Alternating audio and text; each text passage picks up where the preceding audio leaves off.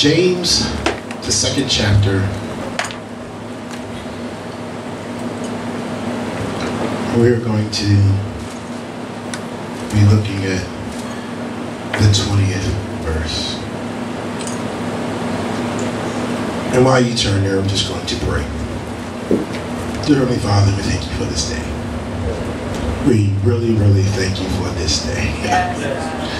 Because this is a day that you have purposed in our hearts, hallelujah, to do the miraculous, Father God. You prepared us for this day a week ago when you told us to expect the great, God. Yes. Hallelujah. To expect you to move, Father God, to expect you to exceed our expectations, to expect you to be true to your divine nature, to your omnipotence, to your power right now, Lord. We expect, hallelujah, the great, hallelujah. Lord, we ask you right now, anything that is distracting us, anything that is weighing heavily on our minds, Father God, anything, hallelujah, that is just seeking to get in the way right now, Father God. Free us of it, Lord. Yes. We lay it at your feet, Father Yes, God. yes. Any unconfessed sin, any sin of omission, commission, or poor disposition, Father God, we pray right now that you expose it, reveal it, and remove it, Father God. Lord, help us to grow, to become what you have called us to be, that we conform to the image of your Son, Jesus Christ, Lord. We ask you right now to open our eyes, that we behold the wondrous things within your law. Open our ears so that we can hear what the Spirit of God is saying. And open our hearts so that the seed of the word that is sown today finds good ground, takes root, grows, and brings about fruit at its appropriate time. Now hide me behind the cross and speak through these lips of clay. Whew, let the words of my mouth and the meditation of my heart be acceptable in your sight. Amen. These things we pray in the matchless name of our Lord, Savior, friend, Yes. Yes. our King of Kings, Yes. Lord of Hallelujah. Lords, our Redeemer. Yes, hallelujah, our Redeemer, our healer, our waymaker, our strong tower, our refuge, our fortress, our banner, our joy and our peace. These things we pray in Jesus' matchless name. Amen. Amen. Amen. Praise God. James, 2nd chapter, verse 20 to 26. And it reads as following. But wilt thou, O vain man, that faith, but wilt thou know, O vain man, that faith without works is dead? Was not Abraham our father justified by works when he had offered Isaac his son upon the altar? Seest thou how faith wrought with his works, and saith, faith with his works, and by works was faith made perfect? And the scripture was fulfilled which saith, Abraham believed God, and it was imputed unto him for righteousness, and he was called the friend of God. Ye see then how that by works a man is justified, and not by faith only. Likewise also was not Rahab the harlot justified by works when she had received the messengers and had sent them out another way? For as the body without the spirit is dead, so faith without works is dead also. So I'm very excited, and thus concludes the reading of the scripture. So as you guys could tell, and then the worship and the praise and even the distraction can just verify, I'm very excited about this day. I'm very excited about this day because God impressed upon me that I empower you guys and feed you guys the type of manna today that will get you to become determined doers of the word and not just hearers only. So this is the day that we want to become determined to be doers of the word and no longer hearers only. Today is the day that we stop taking the grace of God and the patience of God and the temperance of God and the long suffering of God and the mercy of God for granted. Amen. Oh, amen. You know, it's very ironic. We seek after the love of God. We chase after the blessings of God. We all want the joy of the Lord. And that's wonderful. Those are dynamics of his character. But what happens is our disobedience and our lack of faith, we experience the grace of God. We experience the mercy of God. We experience the forgiveness of God. And those are the dynamics of the character of God we need so that we can live long enough with our sin and our disobedience till we can embrace and qualify for the manifold blessing.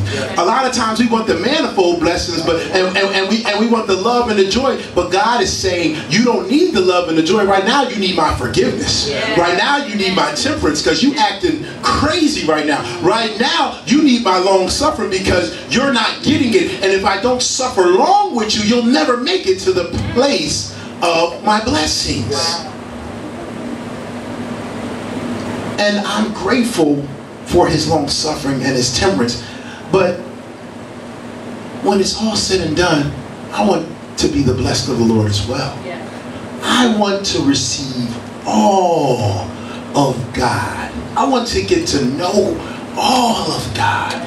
I'm grateful for the grace and the mercy. But I want that joy that the old church used to sing about when they used to say, this joy I have, the world didn't give it to me. The world didn't give it, and the world can't take it away. I want to experience that type of joy. That type of joy that when my friends betray me, the world can't take it away. That when I lose my job, the world can't take it away. When my bills are piling up on me, the world can't take it away. I want to experience that type of joy. Amen, amen. And in order to get there, I have to please God. I have to please him to the degree that I am obedient to what I know. I must have faith in what I know, and I must do what I know to do. The passage that we read, it talks about faith without works is dead. Right? And anything that is dead needs to be buried. Anything that's dead ain't producing anything but parasites, mold, and decay. And today, what we are going to discuss are actions of faith so our faith can live.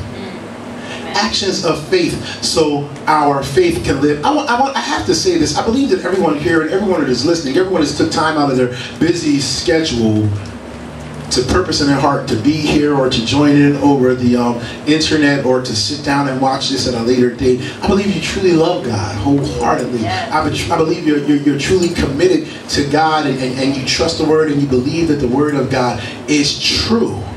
I believe that we live in an era where we have some of the most well-informed people of all times. Any information that you really desire, you can get your hands on it. You can go listen to a preacher. You can follow up and verify that what they're saying is true by reading the scriptures yourself. You can go on the internet and say, you can take notes, and then you can go back at a later time and study and say, oh, he knew what he was talking about. Or, oh, that guy, I don't know what he's talking about. I ain't going around him no more. But anyway, we have ridiculous amounts of information and wisdom and knowledge at our disposal. Many of us, can I go on and say, many of us we've accumulated all types of skills, all types of wisdom, all types of knowledge, walking around, living, breathing knowledge banks. But we have failed to transition from the accumulation of information into the application. We get it. We store it up, but we fail on the application component, which is the work component, which makes all of our information and all of our faith in God null and void because we never apply it. We spend so much time, so much of our resources on gaining the possession of these things, but without practicing them, it's wasted energy, it's wasted time, and it's wasted effort. Are y'all with me so far? Yeah. So we must become doers.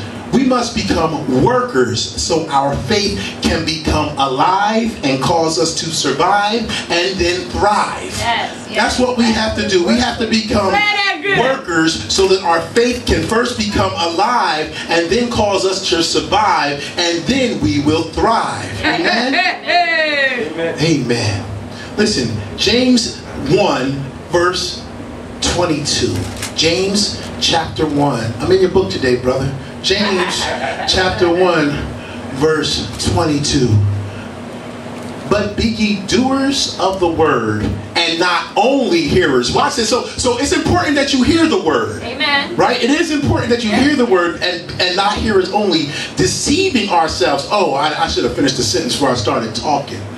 Look at it says, but be ye doers of the word and not hearers only, deceiving your own self. If you think just going to church and sitting in church and listening to church and listening to CDs and watching all of these mega churches on television, if you think that that's good enough, guess who you just lied to? Well, that's not me, so don't get mad at me because I just pointed out what the scripture said. But a lot of people got it wrong. I go to church, you deceive, and so what? What are you doing with that? I go to church. You're deceiving. Let me read the rest of the scripture. Yeah, please do. All right. Deceiving your own selves. For if any be a hearer of the word and not a doer, he is like unto a man beholding his natural face in a glass. For he behold himself and goeth his way, and straightway forget what manner of man he was. But whosoever looketh into the perfect law of liberty and continueth therein, he being not a forgetful hearer but a doer of the word, this man shall be blessed in his deed. So it says the one that looks and then continues to ponder, to recall, and then apply, this man becomes blessed in all his deeds. We have to practice what we hear. We have to practice what we hear. When you hear the word and then walk away and go on with your life, you don't verify your trust or your faith in the principle. When you hear the word and then you walk away and you go about your business as normal, you don't verify your trust or faith in the principle. It is in the execution of the principle that's what validates your faith. The execution of the principle is what says, God, I believe what you said, so I'm going to do what you say. And that's what validates your faith. Watch this. The result of that validation is up to God. See, we do something small and then the result isn't what we think it should be, but that's not your job. Your job is to validate your faith by being obedient. The response is God's responsibility. All you have to do is exercise your faith. Do y'all understand that? Yeah. I'm going to ask you a question, but don't answer it. How many times have you not done what God told you to do because you didn't know what the outcome was going to be? So you failed to execute or exercise your faith because you didn't know what God would do in response to it. That's a bad place to be, because you never gave God the opportunity to chime in on the matter. You never gave God the opportunity to say, you qualify. Because we have been so passive and reluctant to work the principles of God in faith, many of us have a faith that is now flatlined. Flatlined. And you ever have a loved one that was in the hospital and they have them up on that machine? Any of you ever been in the hospital and you've been on that machine and it has a little green line that goes back and forth and it go beep, beep. And you watch enough television shows, you know what a flat line is. You get in there and they can't save and it just goes beep. Flat line. Faith, flat line. Because faith without works is, y'all with me? Amen. Flat line means to die or be so near death that the display of one's vital signs is unreadable. So when you think about faith and your spiritual vital signs, if your faith is dead, then signs of any affiliation or association or characterization of God will not be seen in your lifestyle. Wow. I'm gonna have to go there. So many believers live such faithless lives that the signs and symptoms of Christ's character is hard to see in them. So many people walk into the church on Sunday and walk out of the church, and from Sunday afternoon until Sunday morning, you would know them from the party hopper, the prostitute, the drug addict, because their faith is flatlined. Now watch, and this doesn't mean they're out there doing those things, but their life that there's no application. There's no they're gossiping just like everyone else. I gotta get. They have no control or restraint over their communication, just like everyone else. Right. They get involved in the petty cares of the world, just like everyone else. So there is no distinction because there is no faith exercised.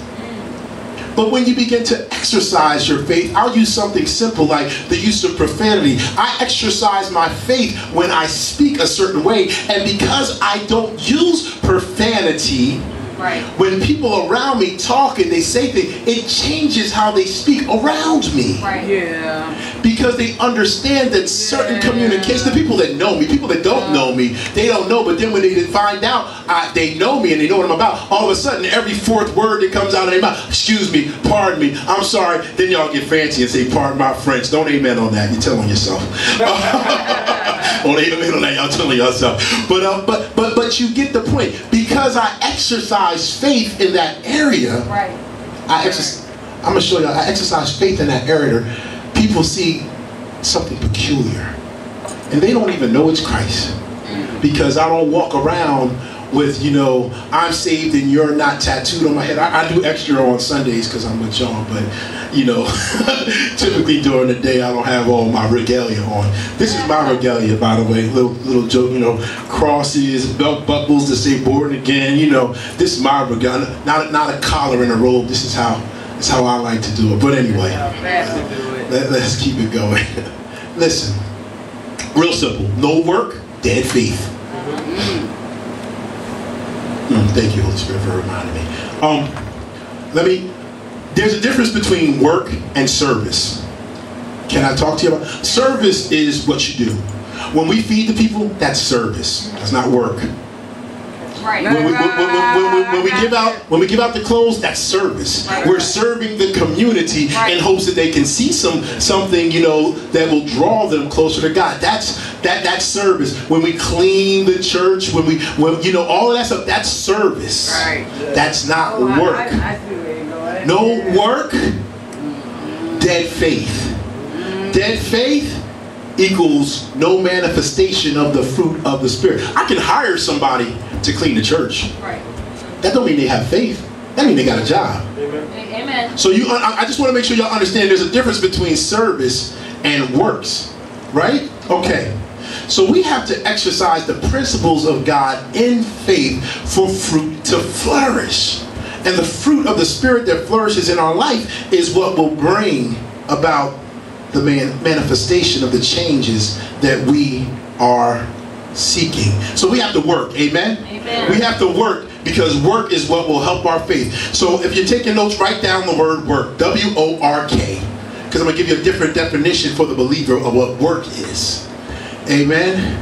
I'm taking a I'm taking a trick out of Minister Janelle's bag. This is her thing. She liked the acronyms. I like the alliteration and the rhyming. She does the acronyms, but we're very competitive in my household. So, you know, we're like, anything you can do, I can do better. I can do anything better than you. And she'll say, no, you can't. Yes, I can. Okay, let me focus. Let me get back on work. W-O-R-K, right? This is what work means for the believer. Willingly obey righteous knowledge. Wait a minute, wait. Look at her. Look at her. See if she grinned. Did I get it? Did I get it? Ah, yeah, she. Anyway, willingly obey righteous knowledge. God wants us to willingly obey the knowledge that we obtain. The righteous knowledge.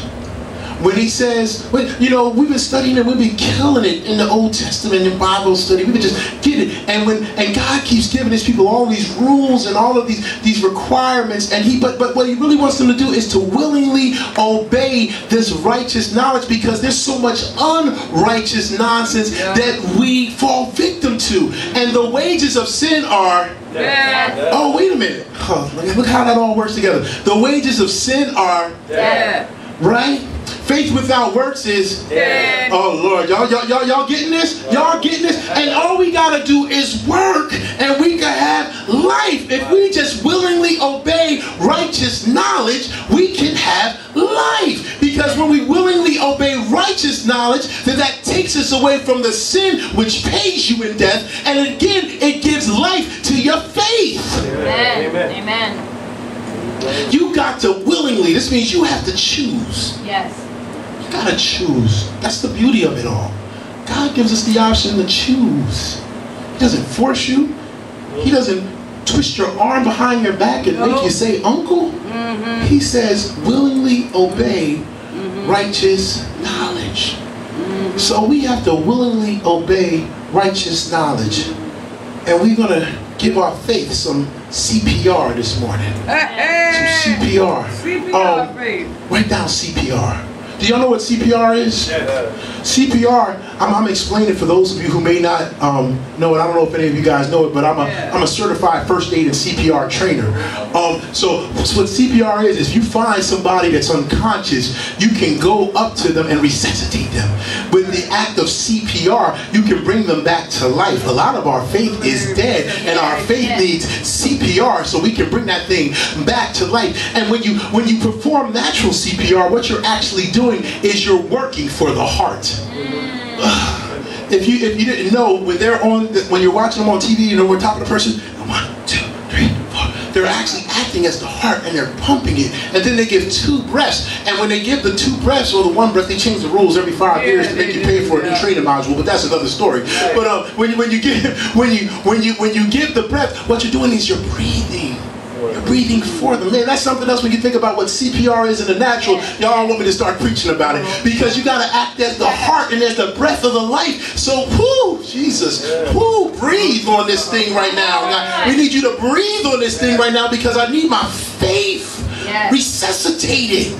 Because I want my faith to live. Because if my faith lives, then I can become alive, and I can survive, and then I can thrive. CPR. So we have to work CPR if we want our faith to be resuscitated. We have to work CPR. We have to CPR consistently, patiently, and with resolve. We have to work CPR. We have to willingly obey righteous knowledge consistently. We have to willingly obey righteous knowledge patiently. And we have to willingly obey righteous knowledge with resolve. Oh, Lord mercy. You got to work CPR. You got to work CPR. Listen. Consistency. Y'all know we say it all the time. Consistency is the #1 attribute of the successful. I only became effective as a liar when I did it a lot. Right.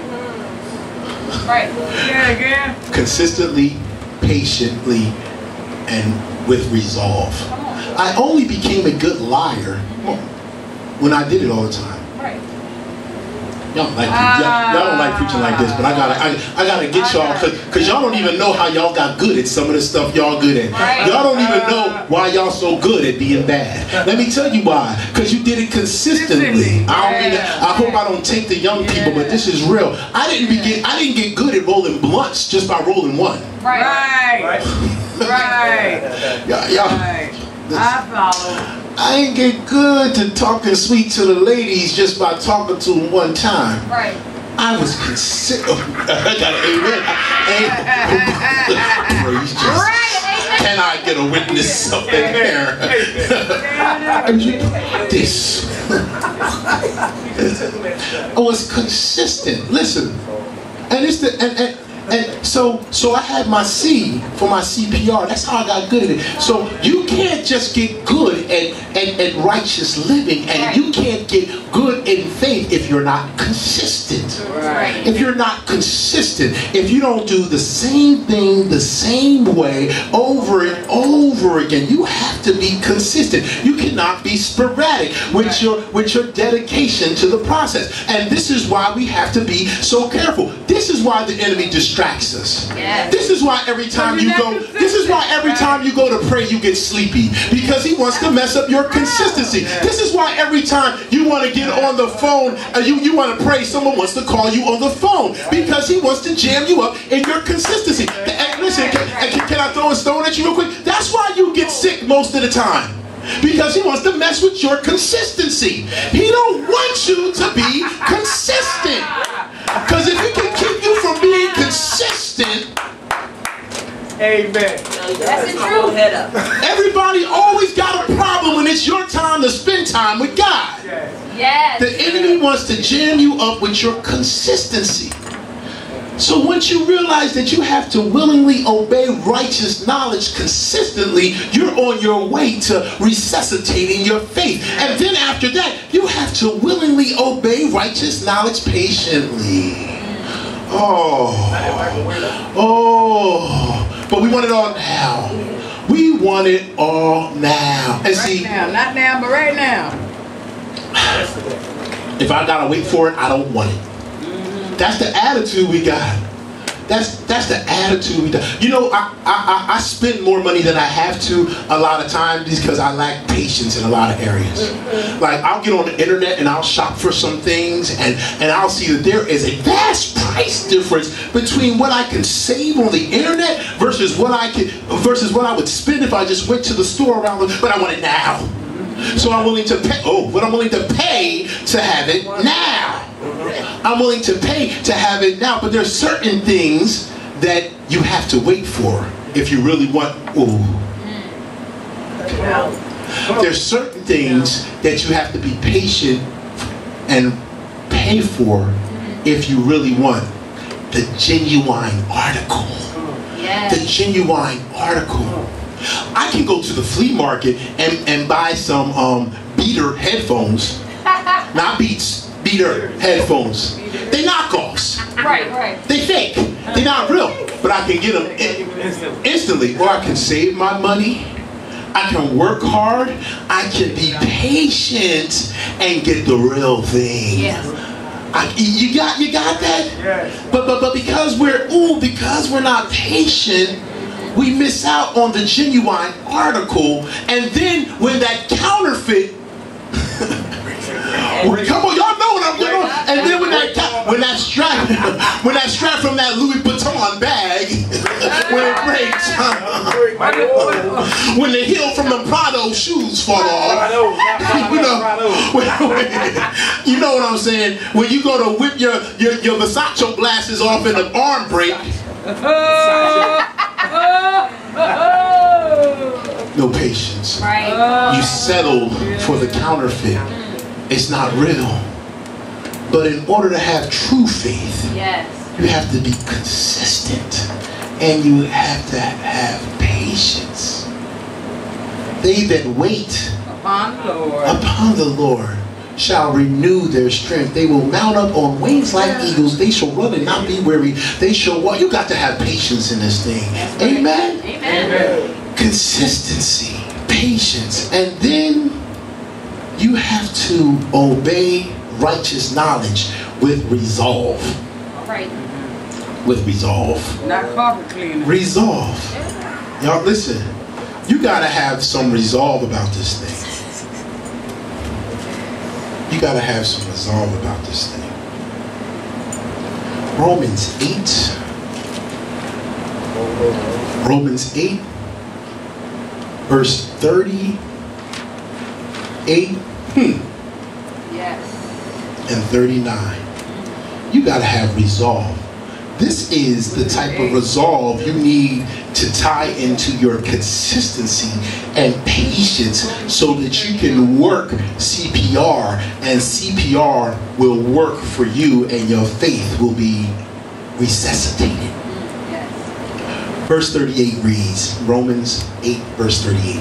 For I am convinced that neither death nor life, neither angels nor demons, neither the present nor the future, nor any powers, neither height nor depth, nor anything else in all creation will be able to separate us from the love of God that is in Christ our Jesus our Lord. Resolve. Romans 8 verse 38 and verse 39. That's where your mind has to be when you're working consistently and you're working patiently. You have to have resolve. You have to be convinced. Yes. I am going to keep on going until I get what God says He has for me. I am going to keep on working until my faith becomes alive and I witness the manifestation of the miracles and the God type of blessings that God says I can have when I act and work and walk in faith. You know, there's an interesting thing about CPR in the natural application. In the natural application of CPR, there's a rule that when you begin to perform CPR, you can only stop for two reasons. You can only stop for two and three reasons. You have to do CPR until help arrives. Right. Yep. So once you start, you can't stop. You have to do CPR until someone professional calls you and they say they're going. Right. And you have to do CPR until you are physically exhausted and can no longer do it anymore. Wow.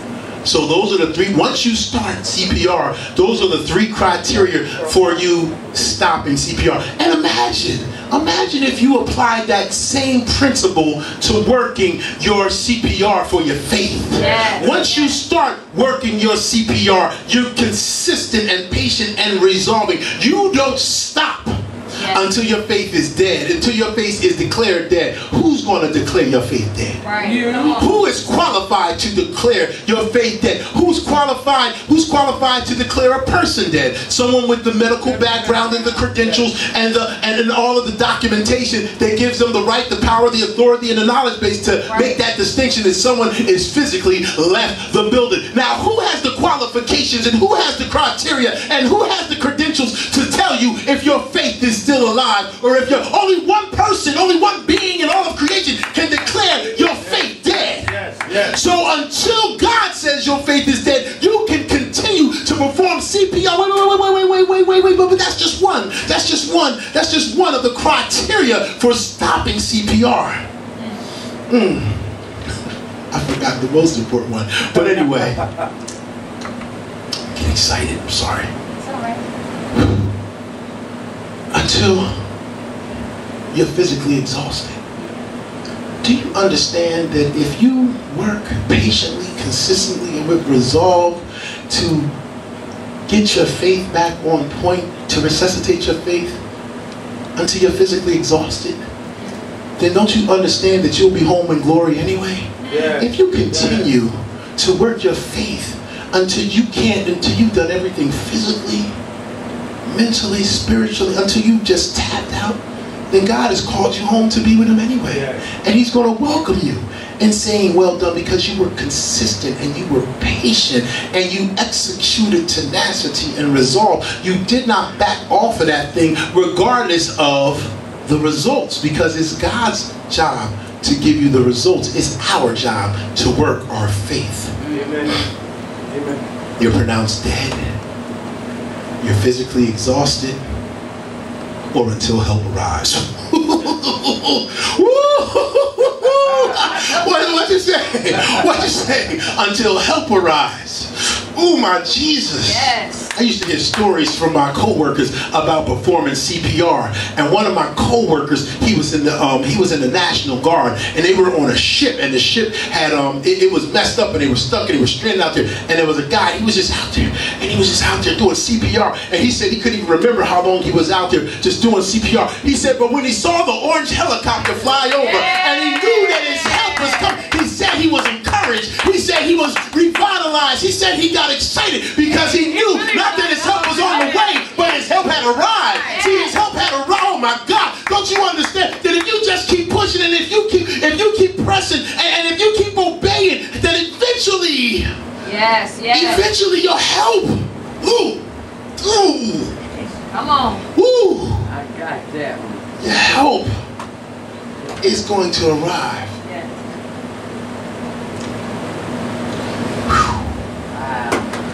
It's time. Thank you, Holy Spirit. It's time to put all this knowledge and this information that we have accumulated to work. To work and trust God with the result. Listen. I know it don't look like you got enough in A column to meet what's in column B. I know it don't add up mathematically. CPR. Work your faith. Work the CPR consistently, patiently, with resolve. I know it don't seem like you'll never get up from under everything that's holding you down. Work the CPR. Have faith. Talk different out of that now. Whatever program you in, stick with the program.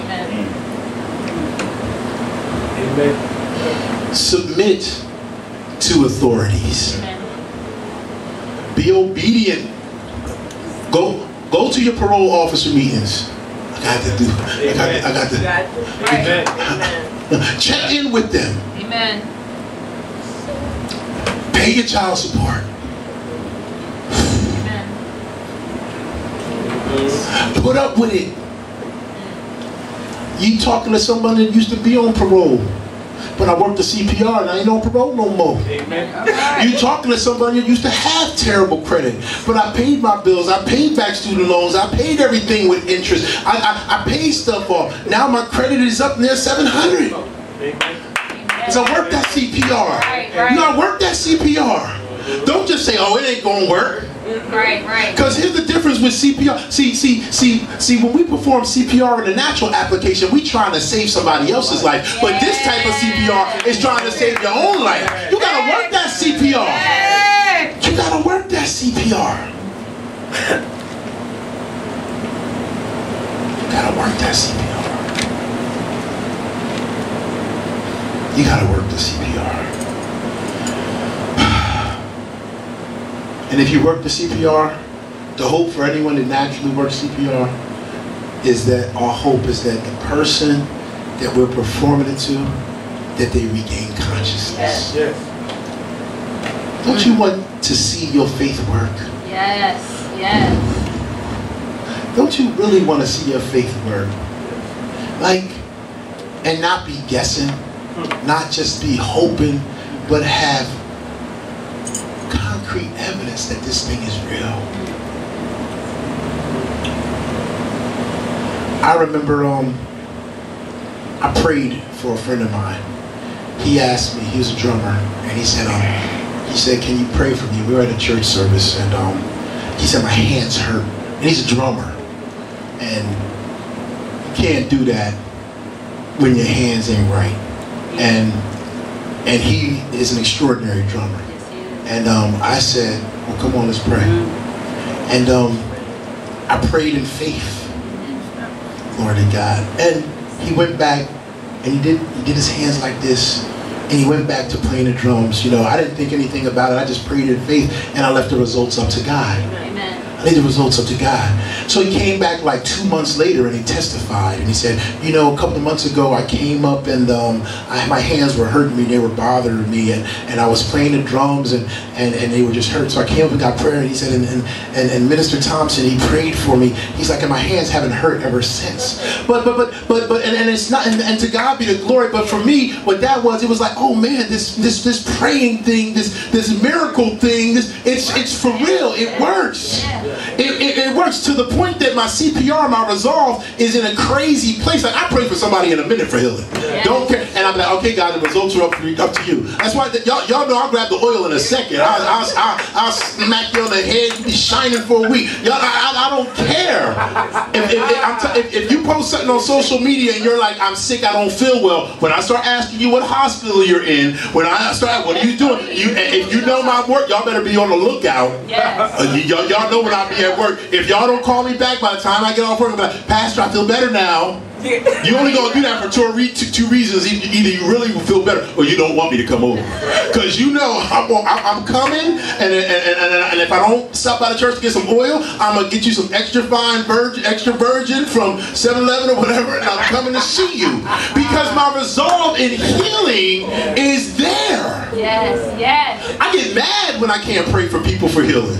I get like this is where our faith in God needs to be, where our tenacity needs to be. When there's an opportunity for you to exercise your faith, you should get upset when someone beats you to it. Yes. Y'all saw what I posted on social media about at the Wawa and everything, and the man in front of me. I was mad. Like I said, I wanted to be a blessing. I'm serious. That's where my I wanted to. This man had this man wasn't panhandling. This man wasn't panhandling. He wasn't a possible hustler. He wasn't someone I drove past for the last 4 months, standing in the same place every day, all day long. This was a man I never seen before in a wheelchair, trying to buy some food, and the man in front of me beat me to it, and I was like, amen. I guess someone else can be a blessing.